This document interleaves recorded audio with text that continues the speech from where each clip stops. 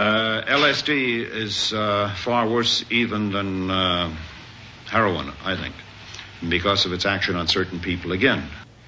It was a beautiful day, one of those rare days in Britain, and we happened to be in Lyme Regis, of all places, which, if anybody knows, is full of ammonites and ancient fossils. And they became alive, which hadn't been for millions of years. And you could look at any perspective of anything. You could look close up, or you could look wide, angled, and sure enough, you would see something different that you hadn't seen before. A new green, a new blue, a new sunlight, a new shape. It was all there and all possible. But then things went wrong. A normally manageable event assumed terrifying proportions under the influence of the drug.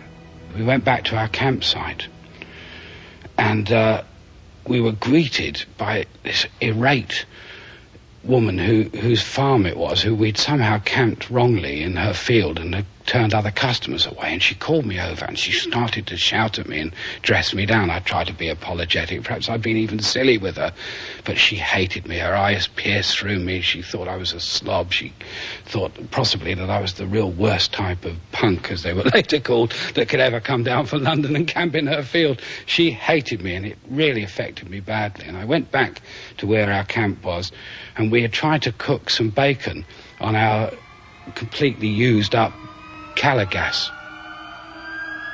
And there, to my horror, were 10 or 12 slices of dead pig. I'd never seen it like this before, but there it was, sliced up, dead, lethargic pig. And I was totally horrified and shocked and numbed. And we got in the car and we drove back to London, and all the way back I was haunted by green monsters, Celtic monsters, cartoon kind of monsters, not real monsters, who were in my head but out of control and laughing at me.